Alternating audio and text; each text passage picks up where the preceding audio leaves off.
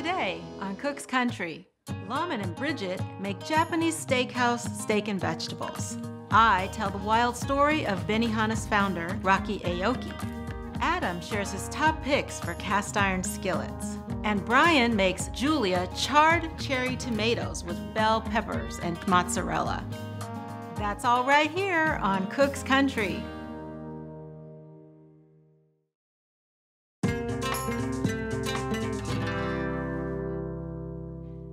Hiroki Aoki is a poster child for living large. Known by his nickname Rocky, Aoki came to the U.S. from Tokyo in the early 1960s on a wrestling scholarship.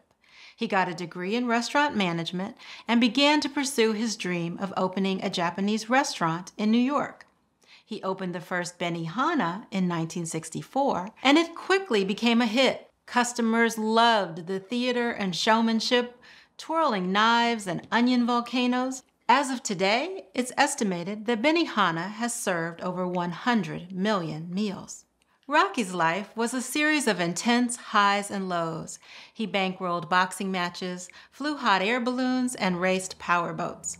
However, in the 1990s, he pled guilty to insider trading, but never ended up serving time. He died in 2008, leaving behind dozens of restaurants and the legacy of a life fully lived. At Cook's Country, our recipe for Japanese Steakhouse steak and vegetables is a tribute to the dish made popular at Rocky's iconic restaurants.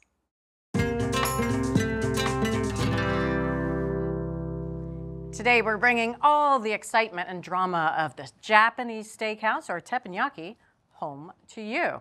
Now, teppon means the flat plate on which the food is cooked, and yaki refers to grill. Now, the food and the excitement of that night is in no small part due to the great expert teppanyaki chefs. And speaking of expert chef, we have Lawman, our teppanyaki chef today. Flaming onion volcanoes, yes. Flying shrimp, and juggling. Uh-oh. I have fond memories of Japanese steakhouses.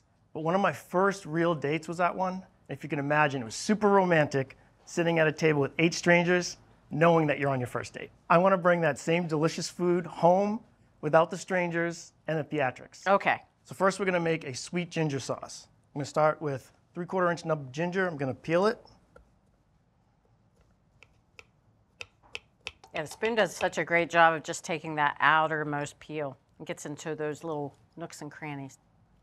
There we go. Just going to give it a little chop. I'm going to put that in the blender, along with 1/2 cup of chopped onion, 3 tablespoons of soy sauce, 3 tablespoons of sugar, okay, and 3 tablespoons of rice vinegar. I'm going to blend it for about 15 seconds so that it all emulsifies nice and smooth. That's it. That's it. All right. Oh, it smells so good. This is what we're looking for. I'm going to bring bright, gingery flavor to the steak. A little bit of that's going to go a long way. Next, we have an equally simple sauce. It's a white mustard sauce. So I'm going to take 1/2 cup of heavy cream, 2 tablespoons of soy sauce, 1/2 teaspoons of dry mustard, 1/2 teaspoons of toasted sesame oil. Magic ingredient. And 1 teaspoon of sugar. We want to whisk this until it's just combined and starting to thicken. Okay. Lovely. Again, super simple. The next sauce is the spicy mayo sauce, affectionately known as the yum yum sauce. I love this sauce. I do too. Yeah. If I were to name it, I'd call it the delicious sauce. So I have 1/2 cup of mayonnaise, 2 tablespoons of water, 1 tablespoon of melted butter, tablespoon of red miso paste, teaspoon of tomato paste, 1/4 teaspoon of paprika, 1/4 teaspoon of cayenne, and 1/4 teaspoon of salt. Just want to whisk it until it combines. That's it. That's it. 3 sauces, 1 minute. Exactly. Next, I'm going to prep the veg that you would see at a Japanese steakhouse. I'm going to start with the zucchini first, cut off the ends, then I'm going to cut it the long way. Then you're cutting it into 3/4 inch pieces. This is only 1 zucchini. I've already prepped the other zucchini, so it's going to be a total of 2 8-ounce zucchini. I'm going to prep the second onion. I'm going to cut that into 3/4 inch pieces as well.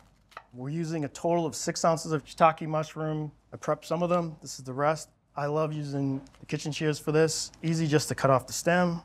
And then the small pieces We're just cutting in half. Nice. The larger ones we're gonna quarter. Now I'm just gonna clean up a little bit, and then we're ready to prep our steak and cook. Sounds good. Now, Bridget, if you've ever been to a Japanese steakhouse, and I know you have, they're cooking on a huge flat top surface. Nobody has that at home. We're gonna emulate that with a 12-inch cast iron skillet. We want it to heat for about 5 minutes so it gets ripping hot. We're gonna get a nice sear on the meat. Gorgeous. So while this is heating, I'm gonna make this soy garlic butter. We have 3 tablespoons of butter. I'm gonna add 2 tablespoons of soy sauce and 2 minced garlic cloves. They dollop this buttery, umami bomb flavor all over everything. Now we're gonna use that later, so I'm gonna put it aside. So for the steak, I have 2 1-pound ribeye steaks. Ribeye is one of my favorite steaks, but you could use a strip steak here. Okay. Now you wanna make sure that they're trimmed, pat them dry. You wanna make sure that the steak is super dry, otherwise you're not gonna get good browning. Those are some beautiful steaks. Now we're gonna season them with 1 teaspoon of white pepper and 3/4 teaspoon of salt. Now this, along with those sauces. It's a lot of seasoning, but those are big steaks. Yes. Now the pan has been heating for 5 minutes, ripping hot. I'm gonna add 1 tablespoon of veg oil. Just gonna swirl it around a little bit until it's smoking. And it is. Oh yeah. Now we're gonna add our steaks. We're looking for medium rare 120, 125. That's gonna take about 10 to 13 minutes, and we're gonna flip every 2 minutes so it cooks evenly. Okay. It's been about 2 minutes. Now we're gonna give it a little flip. Nice. Starting to see some color building there. They have a little while to go, but it's starting to look nice. Okay, and you said we're gonna flip it every 2 minutes? Exactly. Okay. It's been about 11 minutes. It's time to check our steaks. Again, we're looking for 120, 125 for medium rare. 122. I will take that. All right, let's pull the steaks. Well, you can see that flipping every 2 minutes really gives it that beautiful brown color too. Exactly. Now we're gonna let the steaks rest a few minutes while we cook the veg. Okay. We're gonna put some foil over them, but loosely so that they'll stay warm. Now we're gonna cook our veg. It's gonna go in the skillet. It's gonna cook in all that nice beef fat. Mm-hmm. Gonna add 1/4 teaspoon of white pepper, 1/4 teaspoon of salt. Just give it a little stir. Now you want the vegetables to be in an even layer. Okay. And they're gonna cook for 3 minutes until they get a little bit of browning. You don't wanna touch them. I'm backing off. It's been 3 minutes. Now we can give it a stir. You're gonna notice the zucchini has some nice browning on it. Oh yeah. Now we're gonna let it go for another 2 minutes. We don't wanna touch it. It's been 2 minutes longer. I'm gonna give it a stir. Now we're gonna add 2 tablespoons of mirin, which is a sweet Japanese cooking wine. And 2 tablespoons of that soy garlic butter. Yes. That is the sight I want to see and the smell that I want to smell. Oh my gosh, the aroma in here. It's getting there. 2 more minutes. Want to cook it till the vegetables are softened and the liquid is evaporated. All right. It's been 2 minutes. Vegetables are done. I'm gonna batter them up. They look beautiful. Look at all that browning. Oh. Now we're gonna slice our steaks. I'm gonna cut against the grain so that it eats tender. I'm gonna cut about 1/4 inch thick. Okay. Beautifully done. Now we're gonna drizzle a little of that soy garlic butter over them. Oh, sure. So really you thought there was gonna be 3 sauces, but in fact, It's 4. it's 4 sauces. That's right. The moment we've both been waiting for. First, I'm gonna add some perfectly cooked vegetables to your plate. Some steak, I see something else here. a little fried rice. Give that to you. And you can get instructions for fried rice on our website.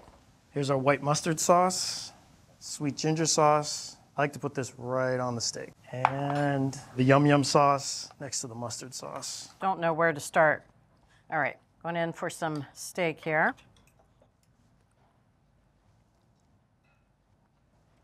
Big, huge beef flavor. Nice and tender. Oh, super tender. Really well seasoned, very juicy.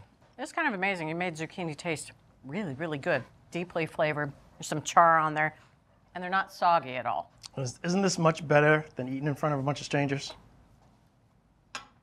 What do you think we're doing right now? Well, I didn't get a volcano onion or flying shrimp, No. but I don't miss it one bit. This is amazing. Master of the teppanyaki. Thanks, Lawman. Thank you. So if you want to bring a little bit of the Japanese steakhouse to your home, prep everything before you start cooking. Don't crowd the skillet. Cook the vegetables and steak separately for best browning. And serve the steak with lots of flavorful sauces. So from Cook's Country, all the fun, flair, and food of Japanese Steakhouse, it's Japanese Steakhouse, steak and vegetables. And sauce. And another sauce.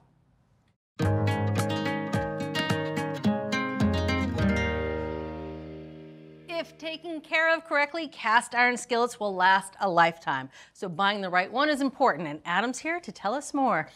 Cast iron is an interesting story these days, Julia, because 100 years ago, there were a lot of small producers in this country that made their own pans, but these days, most cast iron pans are actually imported from China, where cast iron was developed in the 5th century. However, in the last decade, smaller producers have started to pop back up. And they're going for a couple of the characteristics of the old pans that disappeared with mass production. Lighter weight, cast iron pans are totally heavy, and also a smoother surface. In the mass production, they're cast in these molds. They don't really hand polish them, but these smaller producers are hand polishing them. We got super curious about this, of course, so we decided to test them. We have our lineup of 11 cast iron pans. They're all 12-inch, they're all pre-seasoned. The days of cast iron being reliably cheap are gone. The price range was stunning to me. $20 at a low to $295 for a cast iron pan. Hello. Yeah. This one was the lightest one of all. Usually they range from 6 to 8 pounds. That one's a little easier to handle than some of the heavier ones. This is how I really test it. Yeah, I'm going to step away while you test that. No, that is pretty light. But in our test, testers found that actually it didn't sear or brown food quite as evenly. It ran a little bit hot because it was a little bit lighter, and simple formula: less mass, less heat retention, less even browning. The second part of the story, though, is the finish. These really smooth finishes. I mean, feel this one compared to that one.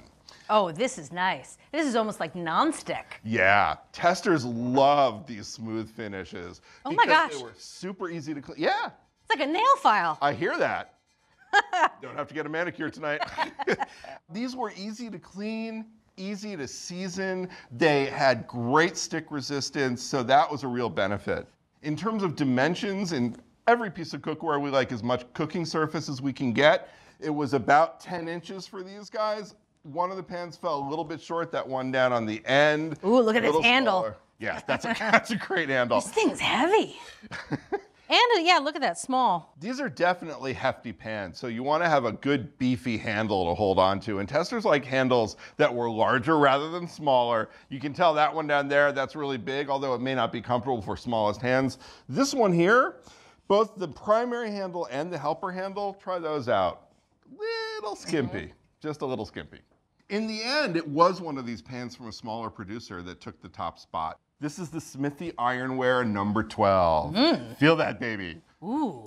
That was among the heaviest of the pans from smaller manufacturers. Look at that surface, it's beautiful. Oh, it's nice. It was super stick resistant, easy to season, easy to clean. Testers loved this pan. It was not, however, inexpensive. It was $200. If you want to spend a little bit less, we have a best buy, which is Old Faithful Lodge cast iron. That's the Lodge 12-inch cast iron skillet. It's heavy. It actually, by the end of the testing, even though it was a little rougher at the beginning, it was smooth and stick resistant and well seasoned, and it's $43. Oof, quite a difference. Yep. And both of these winners are made in the US. Absolutely. I like that.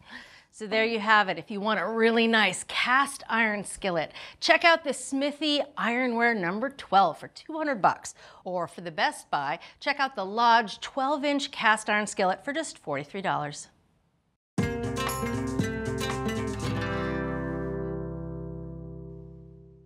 Cherry tomatoes weren't a thing until the 1970s, when the owner of Marks & Spencer, the British grocery store chain, asked growers to come up with a better tomato with a sweeter flavor and longer shelf life.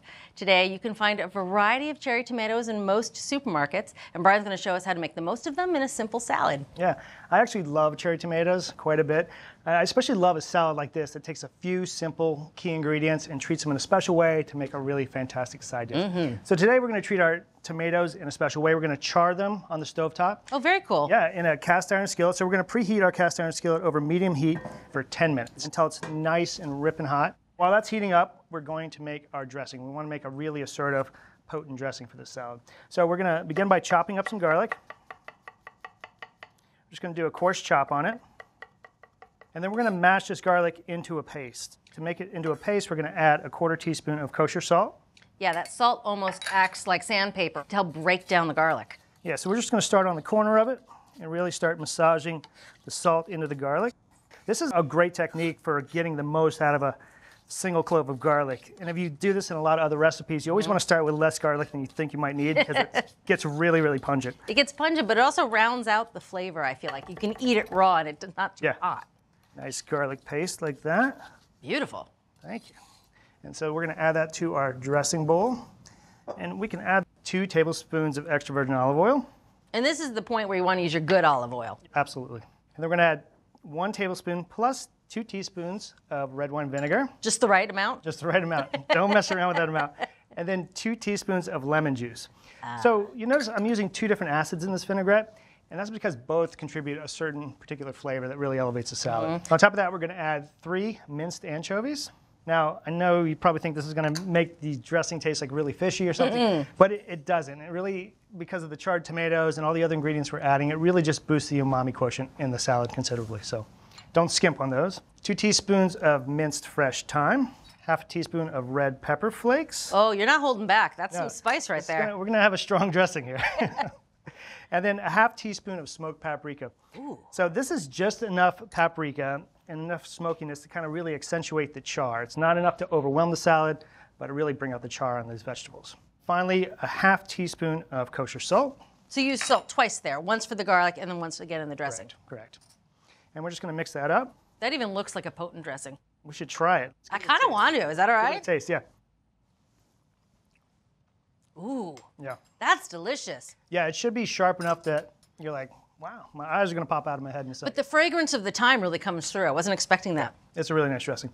So we can set that aside, and our skillet is nearly ready. So we're going to toss our cherry tomatoes. I have 1 pound of cherry tomatoes here. We're going to toss them with 2 teaspoons of extra virgin olive oil. I like the prep on those. Yeah.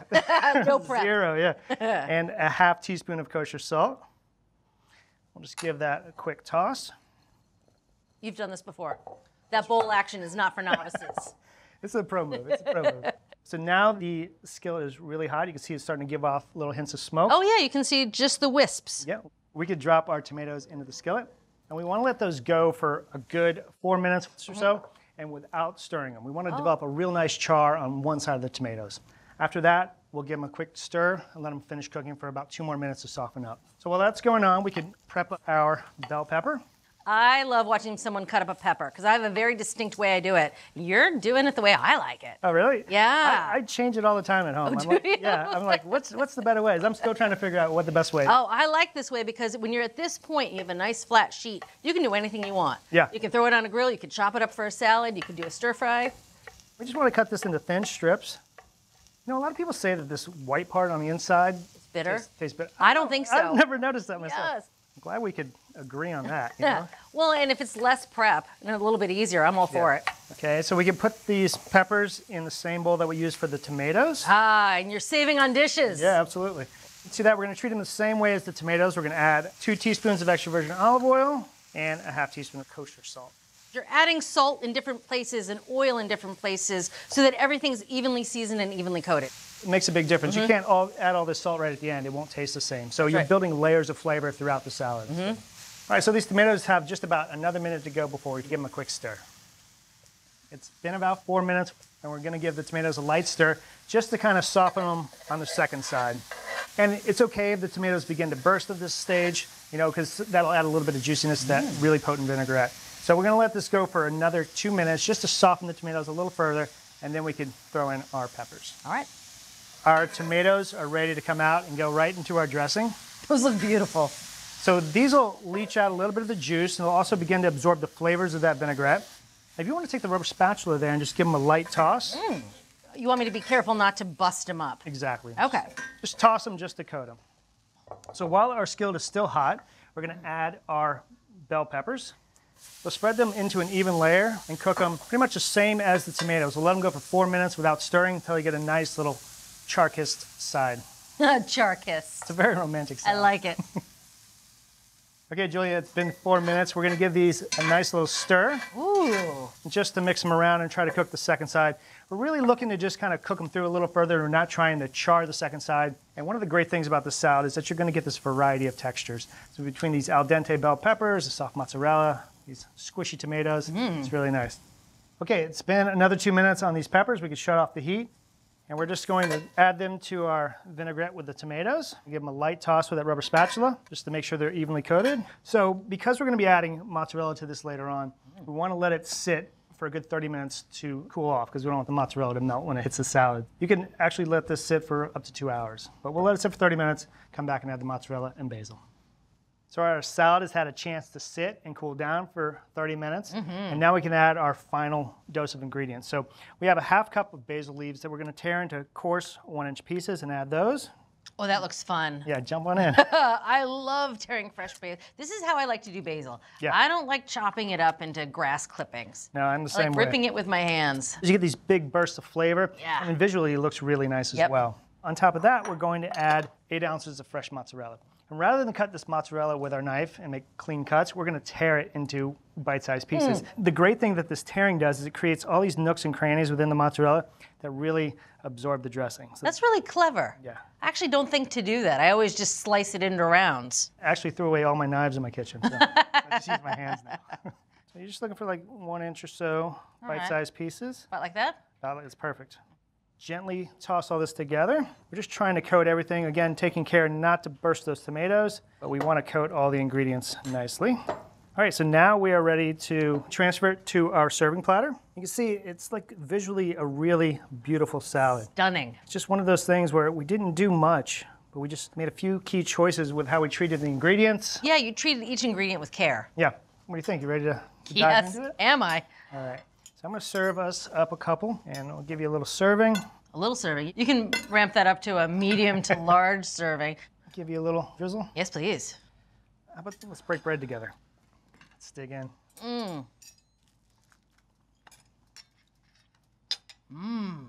That's way better than it should be, right? Such a great I have salad. never had a cherry tomato salad taste this good. I love this thing so much. Well, the little bit of char on the tomatoes and the peppers really brings them to life. And all their flavors meld with that dressing. Oh, and then the mozzarella. Then the mozzarella. The bread sopping up that sauce. Bryan, this is terrific. Thank you so much. Thank you. To make Bryan's killer tomato salad, get a cast iron skillet ripping hot.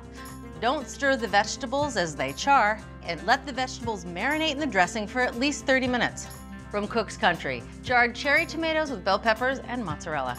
You can get this recipe and all the recipes from this season, along with select episodes and product reviews at our website, cookscountry.com/TV. Right, this is my new favorite. I can't wait to make this at home for my husband. Oh, He's gonna flip. Thanks for watching Cook's Country from America's Test Kitchen. So what'd you think? Leave a comment and let us know which recipes you're excited to make, or just say hi. Now you can find links to today's recipes and reviews in the video description. And don't forget to subscribe to our channel. See you later. Alligator.